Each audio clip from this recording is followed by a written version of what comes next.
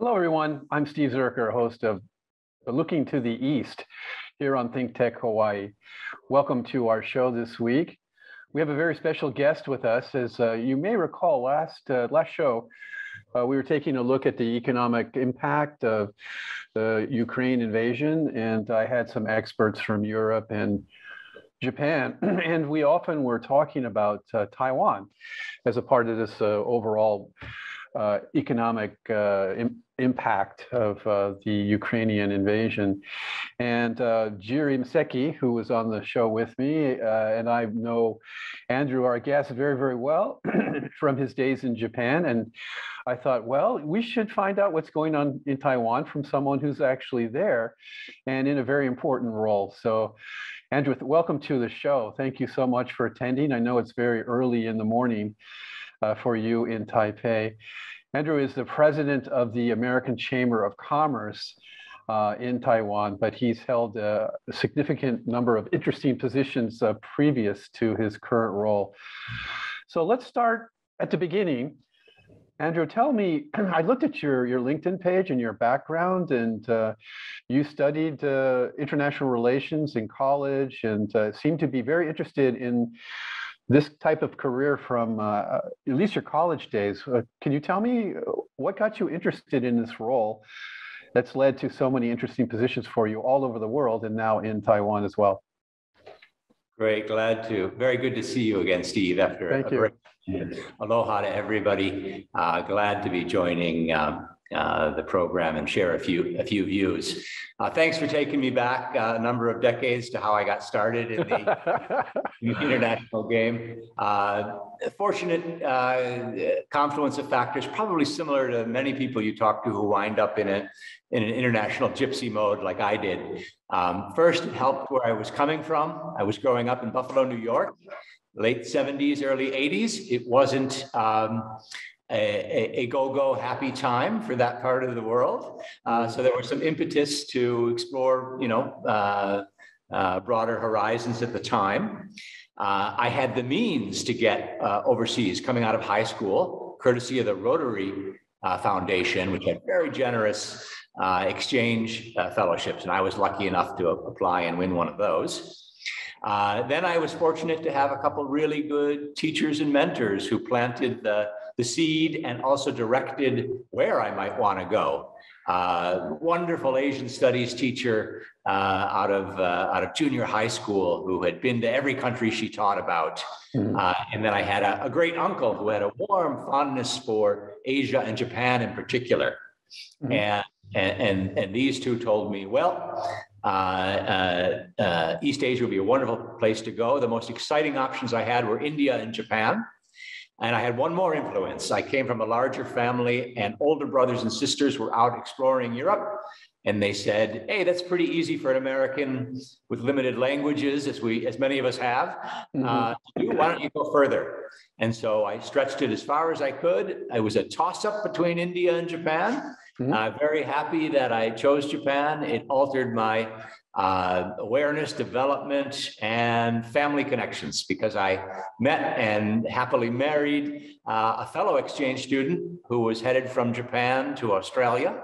And that planted the seed. And then I knew I wanted to do international, and that sort of programmed me on that course where college education kept me on the Japan track.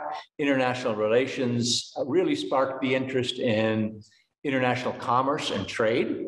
And then when I was considering careers and the Foreign Service appeared, I targeted in particular the Commerce Department's Foreign Service wing because I wanted to be closer to business, closer to action on the ground. And that ended up being a great choice because I had a very dynamic, enjoyable, eclectic overseas career with the Department of Commerce. So you were an exchange student at one point, either in high school or in college. Is that correct? Correct. So full year living in Saitama, Japan, a bed town north of Tokyo. I had 4 host families, and I was lost on me, but I went to a hyper competitive all boys school where I was the just about the star in English and almost nothing else. Yeah, we do achieve that status when we come to Japan. Especially back in that day when I and a few Mormon missionaries were the only ones in town from outside Japan. But I'm still in touch with those classmates of 30 plus years ago. Some exceptional people. One is in training to head back to the International Space Station, where he has a record as one of the longest serving. Oh my! Wow! And he's hoping to make his third trip shortly. So was it difficult to get into the Commerce Department? I often have had guests in my classroom or on the show that are in the State Department, and they tell me that particular set of exams and so forth is quite challenging. Is Commerce, I would imagine, is the same? The time that I came in, it was actually a single channel. So I took the same Foreign Service exam. Oh, you did? Okay. And went through the process of, fairly rigorous written screening and then a quite rigorous all-day oral exams. And I mean, lucky enough to get through that, I was then confronted with a chart where you could check off the agencies of interest. And this was now the height of U.S.-Japan trade frictions. So anybody in the 80s we're talking about? Yeah, we're talking early 80s, mid 80s. Right. And anybody with some Japan background was in high demand for the U.S. government. So it was an interesting situation. The State Department was actually courting me, saying, "Oh, come on in. Well, the water's warm. We've got some interesting assignments for you." Wow. And the Commerce Department was, oddly, just because it's a small operation and without the scale, it's hard to take in and place people where they want to head. So they were telling me, we're not so interested. And if you come, you're not going to go to Japan. But I persevered because I believe that long-term, that was the very interesting career path. And it worked out well because they had another interesting assignment for me, which I was interested in, and that was Korea. So your first assignment with the Commerce Department was Korea? 4 years in Seoul, pre-Chorus days, obviously a very challenging market at the time, early years of democratization. So that proved to be fortuitous because it expanded my horizons. It kept me in East Asia. But then again, as I mentioned, I ended up doing quite a wandering through a range of markets, and I left. I was looking. It was all over the world. You were posted. Yeah. So in the Middle East as well as Asia. Mexico loomed on the horizon next. And then having gotten Spanish under the belt by studying in country, Peru was a natural next stop. Then Germany. I made a very interesting venture from there to go to serve in Baghdad, and I spent about 20 months in the international zone there. Wow. Came out of that experience and said, I'm ready to recharge in Asia. Hong Kong was available. So I had 4 very good years in Hong Kong. And then finally, the chance to return to Japan came up, and I made it happen. Yeah, I hear that Japan placements are very, very competitive, that many diplomats in the State Department, the Commerce Department, want to serve here because of the quality of life and so forth. So usually, even our consulate here, people like Karen Kelly and Richard, who I'm sure you know, I mean, they're very senior and they get these roles. It's usually their last assignment in their long careers here. So I'm not surprised it took a while to get to Japan, but now as you were going from these place to places, were you doing essentially the same thing, or were you doing different roles in each of these countries? Well, Commerce is a specialized and smaller agency in the international space. And so we do have, unlike the State Department diplomats who might take a range of very differing. They might be an administrative officer at one post. They may have started out on the visa line with consular work, but then their specialty may be political for much of their career. The Commerce Department's mission is promoting U.S. exports and the interests of U.S. companies overseas. The natural alliance and how we got to know one another through the American Chamber of Commerce is a core for those officers. So much more similarity in the function, and that made it possible to jump from such different cultural milieus because the crux of the day-to-day work was consistent. So you just had to pick up the local flavor, the local market dynamics, but you could essentially bring your toolkit to bear in every market. Right. Yeah, and I have to say you're particularly good at that, networking and promoting the interests of the U.S. when I was working with you, when I was involved with the ACCJ here in Japan. Okay, so let's move forward then. After 20 some odd years of working in the Commerce Department and living in all of these exotic and wonderful locations, you decided to do something new, to move outside of government service. And I think you began to teach and do some other things, but eventually you decided to take a position in Taiwan with the American Chamber of Commerce, which of course you must have known really well. Certainly in Japan, you were working very closely with us when you were in the Commerce Department here, but you probably did that in other regions as well. So tell us how you ended up becoming the president of the American Chamber of Commerce in Taiwan and got that exciting job. Sure, thanks. Well, the transition out of the Foreign Service was also an interesting experience. The last assignment I took leaving Tokyo was a non-traditional one. It was a posting as a visiting professor at National Defense University in Washington, D.C. Right. And this is an exciting time to be looking at defense mobilization, economic security issues, things that I had touched through my career and now had an opportunity to go back, teach some of what I had learned in the trenches back in the classroom, and to think about what I wanted to do in the future and where I wanted to base myself.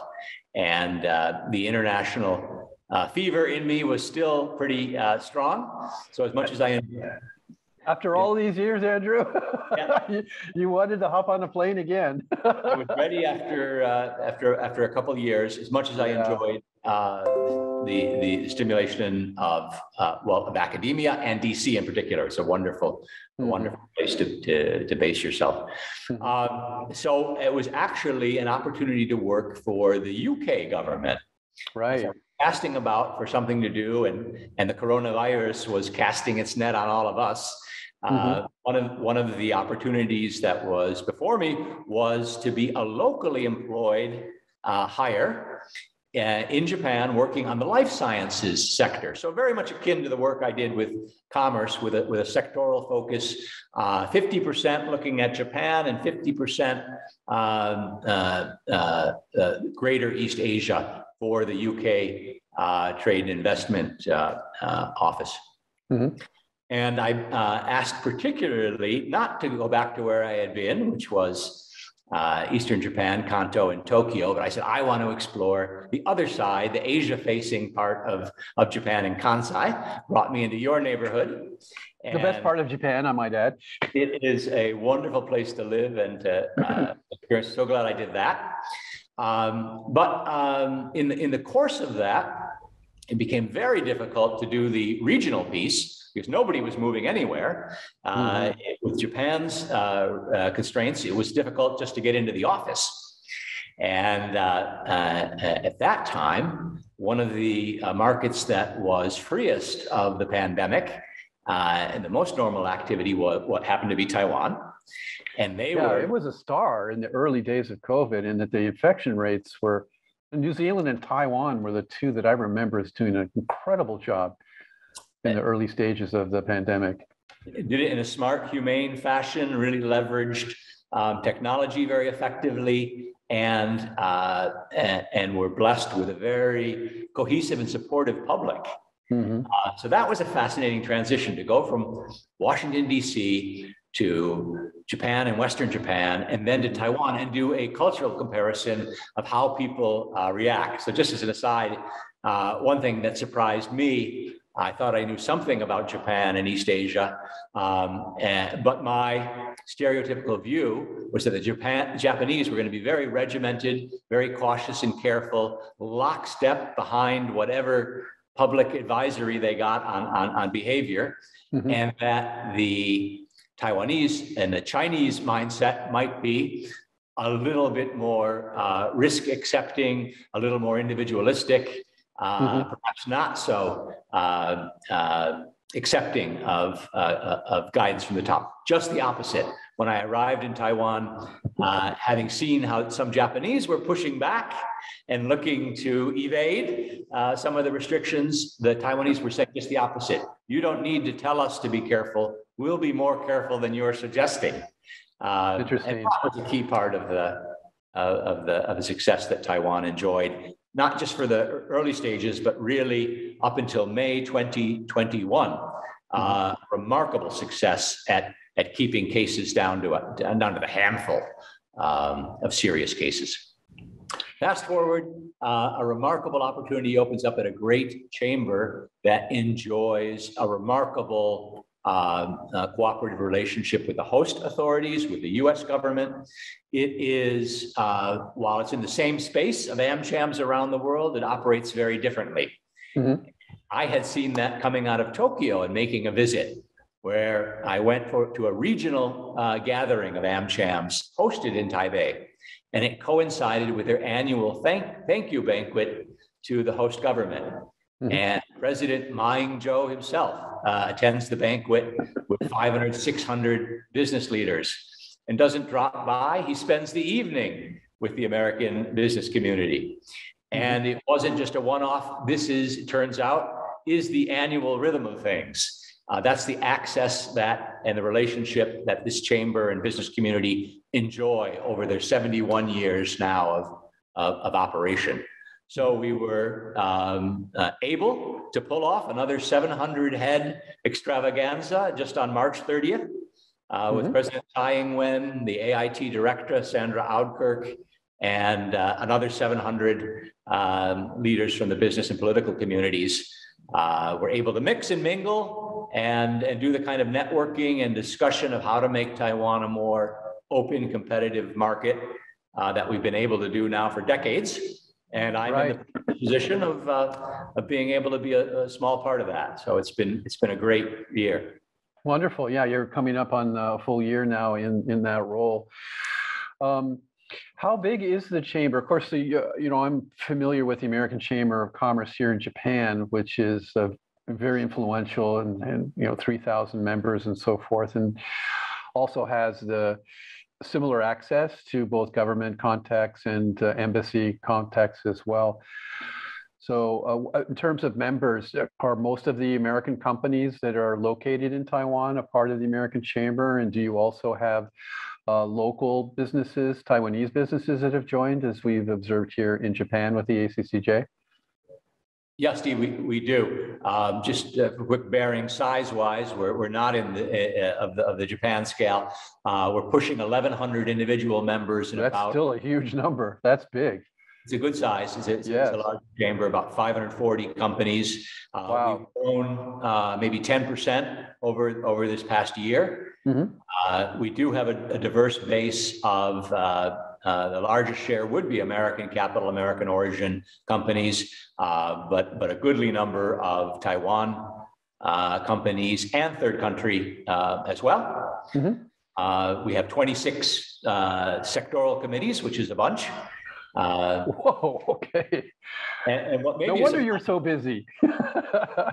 What may be a surprise is what was not on the roster until just about 3-4 months ago, and that is a semiconductor committee. So I found it sort of akin to being posted to Saudi Arabia and finding there was no oil and gas committee. That's right. When I think of Taiwan, when their most successful industry, it's that one. Yep. And the firms were there, the interest was there. They just were organized in a tech committee and didn't have that focus.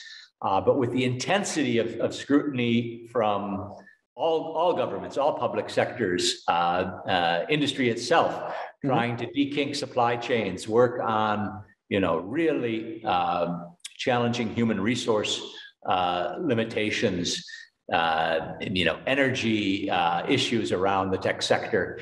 There really was a crying need to come together as a group and to draw from all those national groups, and we're in the early stages, but having great success, and that's fueling some of the growth of our chamber. People are really interested and enthusiastic to get on board, see what we can do through public-private partnerships to tackle some of these really thorny issues. Mm-hmm.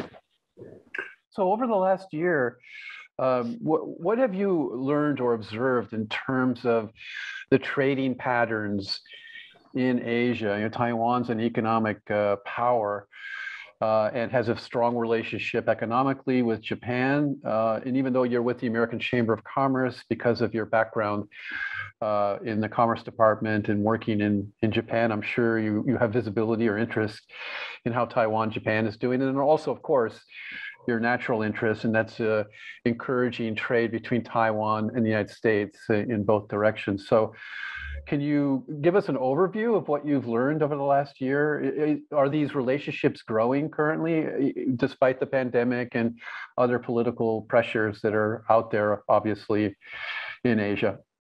Yeah, it's an incredibly fluid and dynamic time to be stepping in and learning about Taiwan. The economic relationships are changing and growing. The geopolitical forces, the pressures in that bilateral and triangular relationships between Beijing, Washington, and Taipei are indeed having an impact on trade patterns. The bigger picture is that it's a bright scenario for Taiwan in recent periods when we look quantitative and qualitatively. What's happening with Taiwan trade and investment? The economy grew at a remarkable pace last year. Its highest rate in, I believe it is 11 years, over 6% GDP growth. That's remarkable. And two big drivers. One, we discussed the relatively permissive business environment. Although borders were closed, movement internally was free. There was not industrial disruption. And so Taiwan was a beneficiary there. In addition, the areas that Taiwan is strong in, not just semiconductor supplies, but the ICT, telecom, electric vehicle, 5G sectors were all ones that were in hot demand, in part driven by coronavirus pandemic, forces. Everybody needed work from home kit, and Taiwan was ready to supply those exports. So that was a big boost. Perhaps paradoxically, the tensions across the strait redounded again to Taiwan's benefit, and fallout from Trump-era sanctions and U.S.-China tensions also had a tendency to support China as trade patterns readjusted. There was a significant reshoring of Taiwanese investment out of China into Taiwan. Interesting. Or China. Yeah, historically, Taiwan was one of the first countries to begin to do outsourced manufacturing in mainland China back in the old days. So now it's actually beginning to come the other direction. That's interesting. The footprint remains massive, and although there was, in relationship to Taiwan's economy, an appreciable move backwards, the orientation of trade and investment to China remains at a high level. So I don't want to overplay that that portion. But again, I think Taiwan firms are being appreciated globally for their importance in a lot of critical high technology supply chains. As you know, not just the US, but Japan and Europe are eager to draw Taiwan as a partner. TSMC, the flagship foundry semiconductor manufacture in particular, to help reestablish and shore up supply chains in all of those markets. It's not a single firm moving to Phoenix or to Kumamoto, but an entire ecosystem that needs to come along with those firms. So that's fueling some interest. Back in North America and the East Coast, Honhai, or Foxconn as it is known, is investing aggressively in the electronic vehicle space that's stimulating growth in battery technology. And Taiwan is at a position now where there's a happy meeting of interests, where just at the time where either energy or just space constraints are pushing Taiwanese companies out, we have a welcoming pull from key trade partners, an opportunity for Taiwan to diversify its trade patterns outside of China, which is a national priority of the Tsai administration. And also to move up the value chain, to get out of contract manufacturing and to become an OEM or a system supplier or a brand overseas, I think is a fascinating process to watch. And I think something that our member firms can support, and our chamber itself, through some of the orientation or training or counseling or human resources development, we can add to ensure that those companies just don't go overseas, but they go overseas and succeed for the long term. So hey, Andrew, we're running out of time. This always goes by so quickly, but I want to close as a veteran, as in wanderlust and living all over the world. Can you just maybe in a minute or two tell me about what the first year has been for you to live in Taiwan as compared to Japan or maybe some of the other locations? Have you adapted well to Taiwan? Are you enjoying yourself there and your family as well? Yeah, a good note to end on, because it has been a delight on a personal level. That the friendliness and warmth of the Taiwanese who I'd met off and on over the years still took me by surprise. I've gotten a welcome all throughout Asia, always with a different flavor or characteristic. But anybody who's not been here, I would encourage you to give it a try. The predominance of English is perhaps surprisingly strong here. There's a big push to go bilingual in the education system. And Taiwanese are just wonderfully welcoming people. The dislocation of the year made it tough because I had some family separation, but my wife, I mentioned is originally from Japan, has joined just over the Chinese New Year. And so we're making a comfortable life in the northern section of Taipei, and just really enjoying getting to know the culture in this very rich island. Wow, yet another adventure for you. That's fantastic.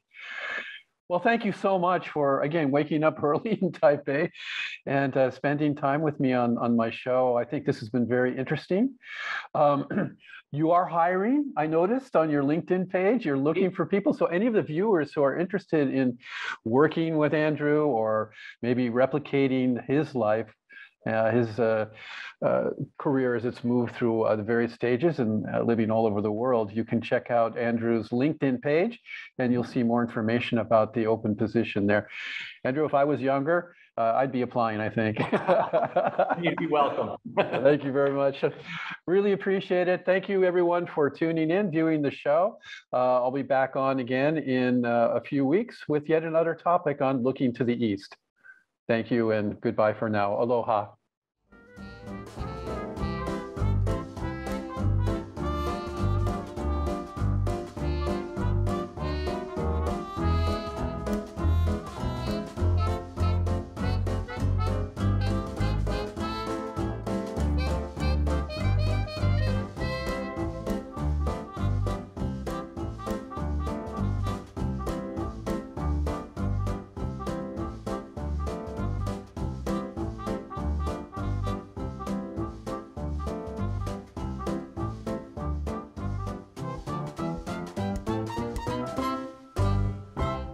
Thank you so much for watching ThinkTech Hawaii.